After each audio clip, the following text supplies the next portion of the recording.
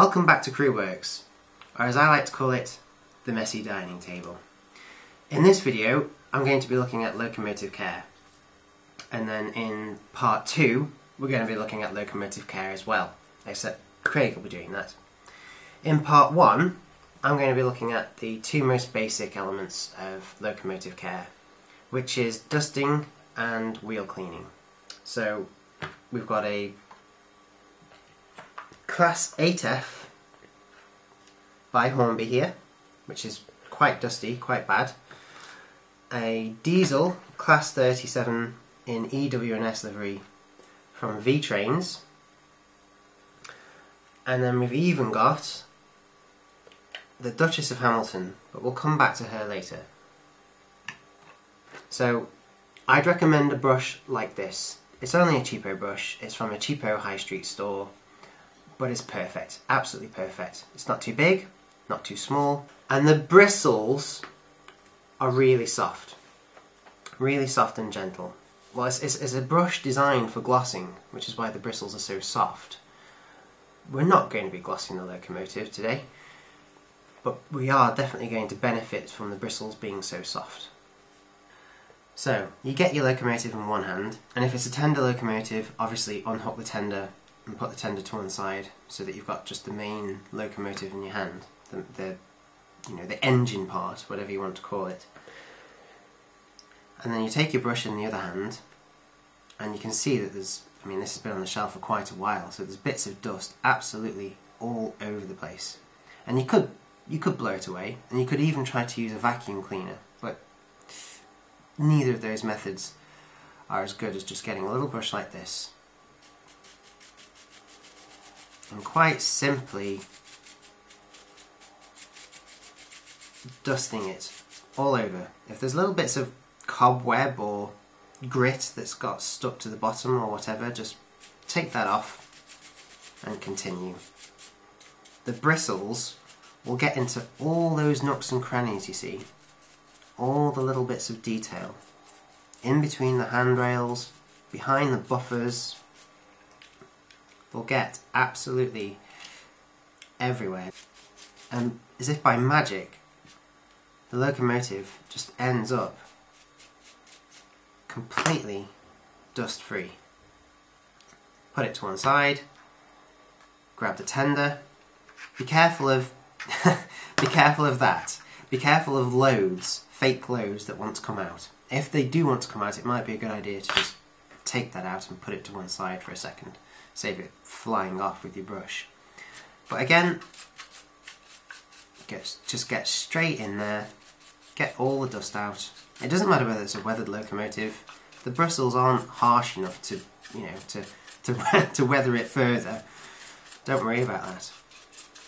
The only thing you do need to watch out for is if you've got, you shouldn't have, but if you've got any little bits of detail that are really delicate, if they're only held on with like a bit of wax, a little bit of tacky wax or something, then it's a good idea to take those off. But generally a locomotive needs to be quite robust, quite sturdy, and so there's nothing that delicate on there. I almost forgot the coal load then. Just a quick whizzing over of the coal load. Put that back into place. And the steam locomotive is done. And then turn our attention to the diesel locomotive. Exactly the same principle, exactly the same method. And you can pick up brushes like this for a couple of quid.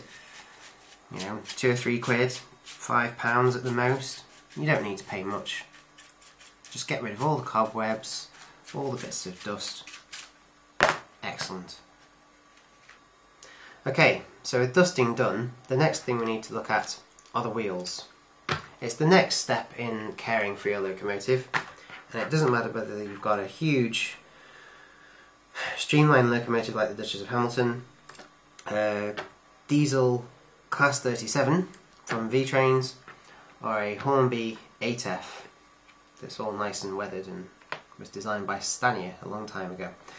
They've all got wheels and they all need cleaning. The first weapon in your arsenal when it comes to cleaning wheels is this.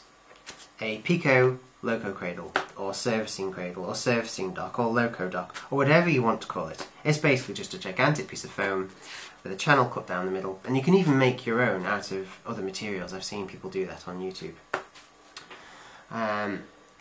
You basically get your locomotive, turn it upside down, in the cradle, just like that. Easy. The second weapon we need, when it comes to cleaning wheels, also by Pico, is this. It doesn't look very much, it doesn't look very exciting. In fact, it looks like somebody's attacked a hairdryer and pulled bits out of it or something. But it's a Pico wheel cleaner. It comes in two parts. These are the ends we need to look at it in more detail. This end here has got metal bristles all down one side of it, which conduct electricity, and they're abrasive enough to remove tarnishing from wheels. On the other end of it, there's also this sort of like metal track, a little trough, which allows, if you've got two of them, for you to put them on the track, just like that, and then put the locomotive on top. But we're not going to be doing that today. And then the other side is literally like a little pin, a little spike, a little spatula, I don't know what you call it, to be honest. It just completes the circuit. I'll show you what I mean in more detail shortly. Okay, so here we have two locomotives, two steam locomotives, with complicated linkage and gearing and wheels, and they both need their wheels cleaning. But there's one huge and really important difference. This is a DC locomotive, and this is a DCC locomotive. Why is that important? Well, your wheel cleaner equipment, these two little pieces of kit, basically need to be hooked up to the correct controller. If you're cleaning a DC locomotive, they need to be hooked up to a DC controller. And if you're cleaning a DCC locomotive, they need to be hooked up to a DCC controller. It's not essential, it's not essential, but I definitely recommend it. You shouldn't really mix DC with DCC. It's never good. There's no need to do it. And if you've got, you know, a DC controller and a DCC controller, then why would you need to mix them? Just use the separate controllers for each type of locomotive, basically. So we'll do DC first. Oh gosh, yes, those wheels do look quite dirty. Heavy tarnishing on them there. The next thing is to wire these two little bits of kit up. Now, as I say, they need hooking up to a controller, just like this. But be careful, you can't hook them up to the accessory ports on the end, because we need to control the speed that the wheels turn at, which means we need this variable controller here. And you basically turning this knob, turning this controller, totally doesn't affect these at all. These two outputs are just a constant 16 volts. And so if we hooked these bits of kit up to those, the minute we touch the wheels, so the bristles on one side and the metal prong on the other, the wheels would just fly off at warp 10, and that's not how you clean wheels, basically. That's too fast. We don't need them to go too slow, but we definitely don't want them going too fast either. So I'm afraid with the old style controllers like this, you can't use the accessory ports. They're no good. Now your options are to simply coil, you could perhaps strip quite a bit of this back and coil it around the prongs like that. That is one option. You could, if you're quite inventive, quite creative, get a piece of Hornby power track, put this into the piece of track, and then simply run these pieces of kit off the track. But there is an even better option. Our good old friend, the rolling road. With the rolling road, we can simply plug in the DC controller there, or the DCC controller. You can plug in your DCC wires there if you're doing a DCC locomotive. Doesn't matter, the rolling road will take both.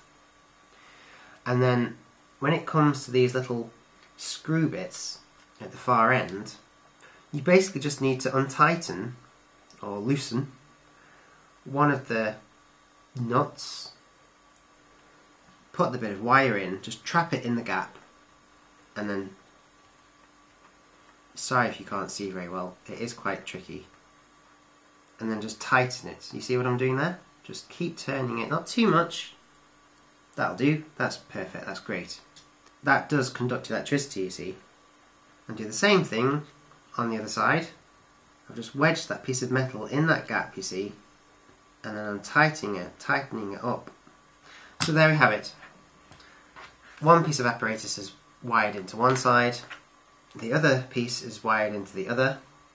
So we just need to put the rolling road temporarily to one side, because we're not actually going to be using it in terms of putting anything on it. We're just using it for its power, basically.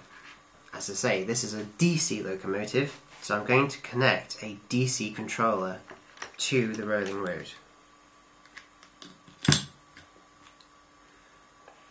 So I now have DC power going into the rolling road, coming out of the rolling road to these two parts here. So this is positive and this is negative, or this is negative and this is positive. It really doesn't matter. So long as one of them touches one side of the locomotive and the other touches the other, it'll go.